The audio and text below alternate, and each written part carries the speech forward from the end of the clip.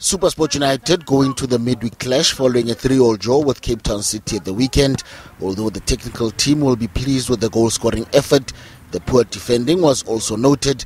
Tembo is hoping his players can minimize their personal errors to complement the firepower approach. We're looking more dangerous going forward, like you mentioned, with Sipumbule, and the combination of Bradley and Gabuza is really working for us. I think those three, especially Gabuza and Bradley, they put in a lot of work, with the pressing as well. We will start with those three in terms of pressing.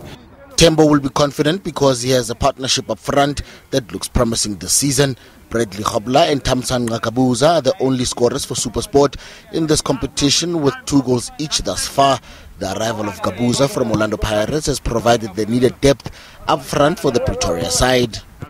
A player I've admired and a player I've always rated extremely highly. I don't think he was ever used right, and I think he just fits into our team so well, not only on the field but off the field. He adds a lot to the team.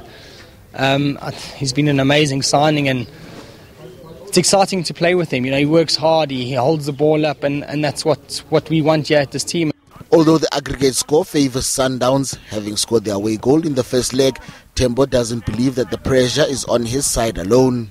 I think the pressure is on Sundowns because the longer it gets at 0-0, the pressure is still on them.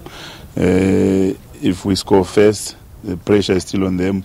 If they score first, the pressure is still on them because we are still in the game. The match will be played at the Lucas Moripe Stadium and kickoff is at 7:30 in the evening.